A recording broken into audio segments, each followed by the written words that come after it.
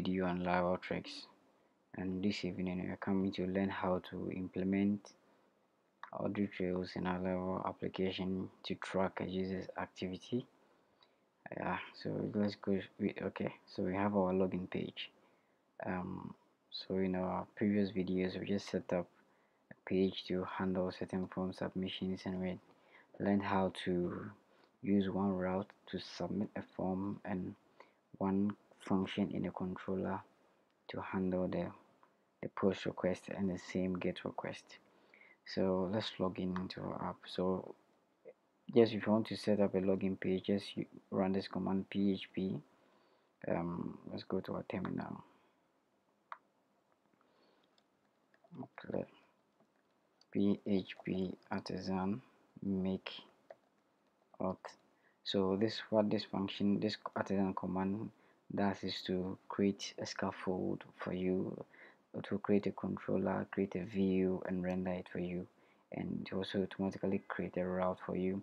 In my case, I have already done my own customization, so I will not go through the process. So we go straight to our application and login.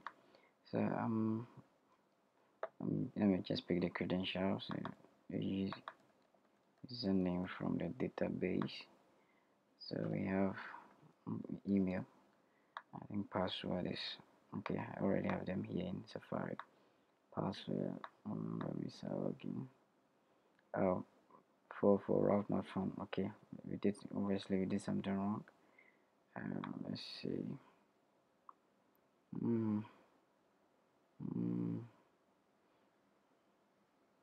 Okay, I'll go back to our login code.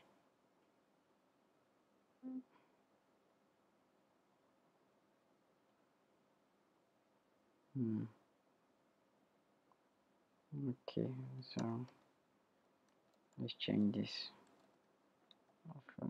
Let's go back. Okay, sorry for that. So let's go to the process again. Issue has been rectified. So green login. Okay, so here we are. So when I come to implement our audit trails, first of all, let's go back to the code and let's create a model. So what you're going to do is to let's list them here. So this one is going to be our fillable. So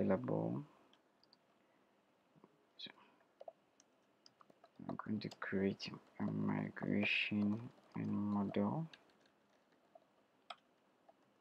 Eloquent Relationship. And 3, we link log function to every user activity. And 4, render a table. User display a table to view user activities. Just do copy and paste to render. So first of all, let's go create our migration and our model. So let's pull this one here. Okay, for the application now. Okay, so php artisan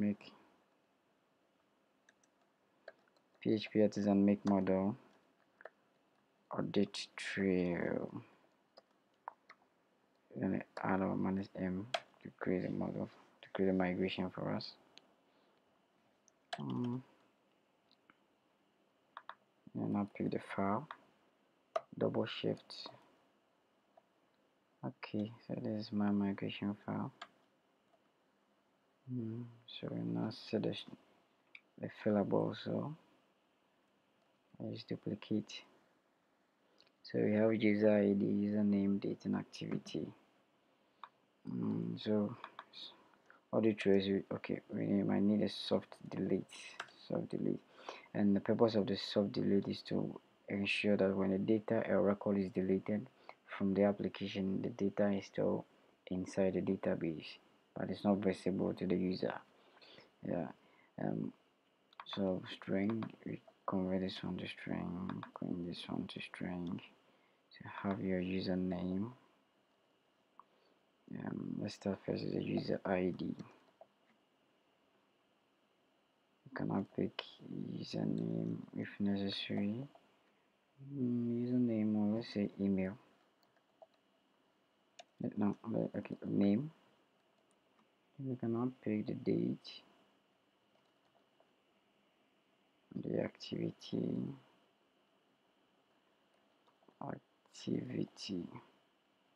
Then we can add, okay, there's the activity. The activity can be long, so let's use, let's say, text.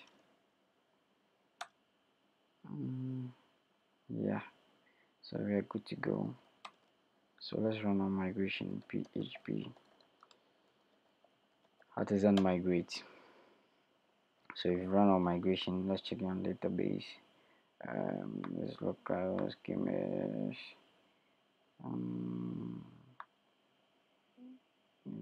Okay, local schemas from db check. Sorry for that. Let's just refresh.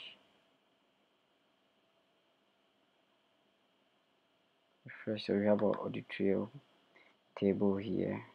So we're making our queries from this table and writing and reading from this table. We have the IDs, ID name. Yeah, so now that we've done, let's pair Eloquent Relationship. So before we do that, let's do our fillable.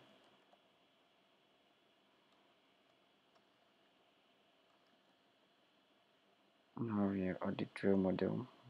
Just looking for my audit trail model. Okay, found. So let's set a fillable. Protected fillable. Set a fillable.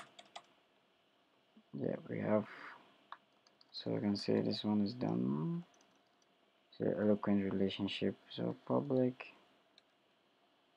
Let's first function. Let's tie it to the user table. So then this belong to user class. Then we now go into our user table to do another relationship. It has many. So let's do it. Do somewhere here. I have the fillable public function logs. That's it. Audit trail is better this way.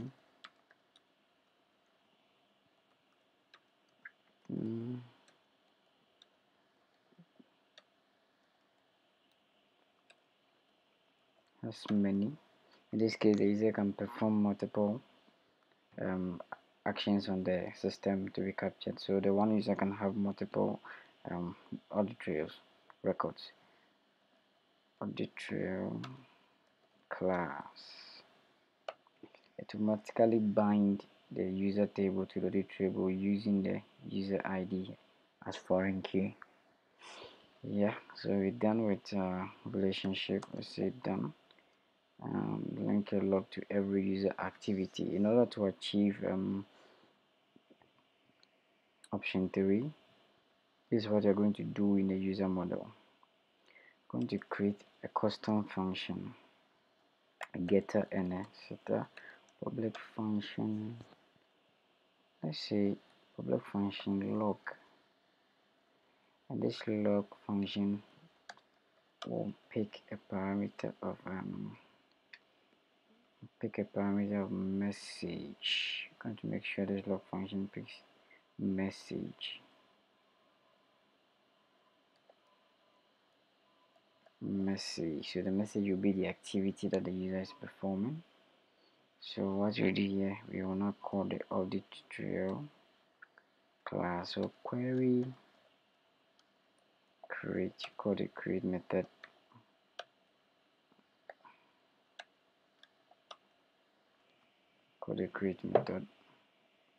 sorry. So we have the user ID will be equal to, you're going to use user ID is going to be this model, this ID. You will have the username, the name as this name, then can date. So the date will be using carbon, PHP carbon. So carbon pass the current time now to date string. Today's string to pick a current date format. So when I have activity, the activity will be equal to the message activity. The activity will be this user, this current user,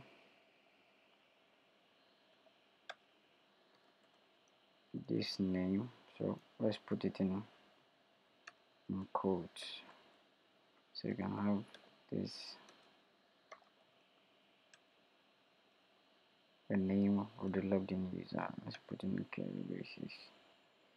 Don't have any issue. Let me just get rid of property suppressor file. So we have this name, then we now add the message.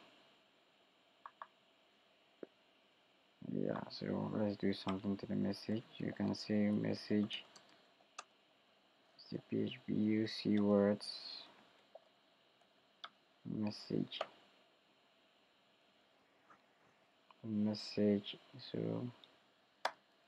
So for example, audit will be, for example, message. So message will be equal to, let's say, green zone edited. Sorry, don't need a green. Edited user fields, green zone.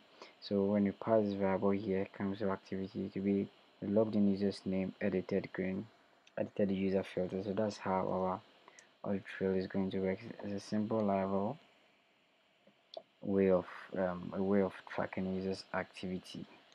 You get it? Very good. Now what we're going to do is to integrate it into our form here.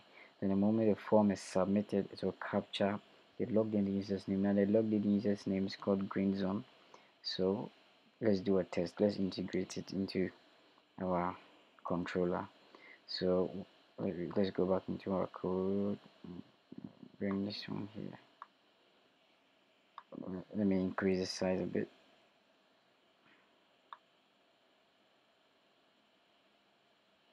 The login control, okay, not login controller, we need our form controller.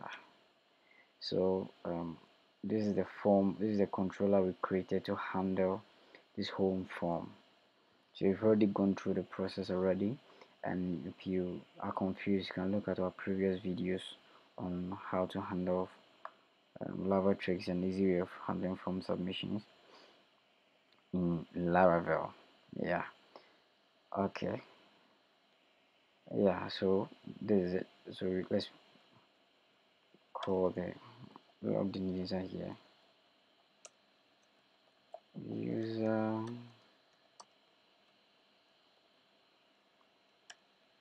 call our auth facade auth user to pick the logged in user. Now say it's in a transaction, so auth, sorry, user, and now call the log method. The log method is here, so just call the log method.